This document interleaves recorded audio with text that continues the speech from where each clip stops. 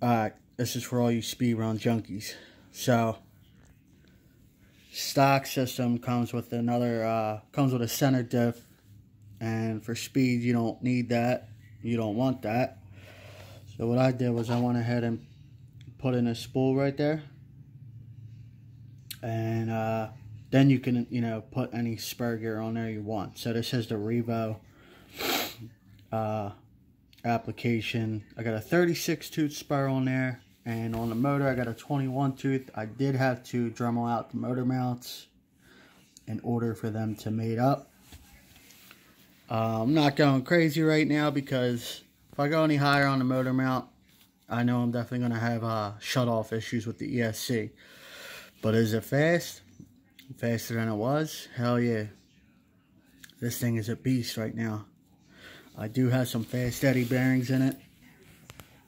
I don't know if you're going to be able to see that, but yeah, that little spool is pretty cool. It'll accept any spur gear pretty much. With the stock diff, center diff, you were very limited. You couldn't change out your spur. There was a few like HPI Durango options like 46 tooth, I think, but I heard diff fluid would leak out of the diff case, and we don't want that. So I just changed out the whole diff, put in the spool, and running a Turnigy Graphene Lipo 65C.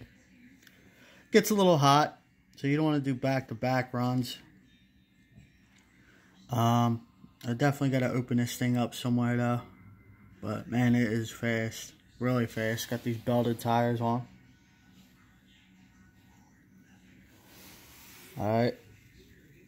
What I noticed is I don't have as much torque, and that's going to happen, which is a good thing for right now, because 21 tooth and 50 tooth spur, I was still coming up in a wheelie, and one time I slid down the street probably 150 feet.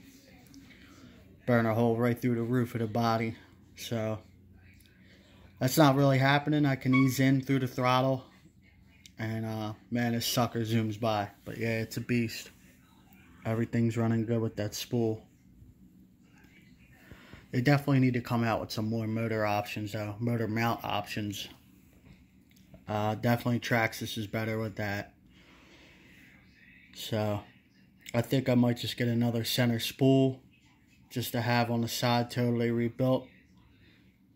And whenever I want to go bash, I could stick that in and then, put in like an 18 tooth pinion. Because speed runs are only fun for so long, you know what I mean? Gotta get out there and bash too. So other than that, man, the car's holding up awesome. It's a beast. I do have some footage from a Mavic 2 Zoom I'm going to throw up with this thing on, it's still on 52 spur. I haven't got any footage with this on the 36 tooth spur. So if you look down here, man, you can't even see the spur gear coming out. It's like way up there. It's funny. Alright guys, well, just a little overview. A couple little mods I did. Had to do a little Dremel metal work. I find doing the mods is almost as fun as, driving. So, alright, I'm out. Peace.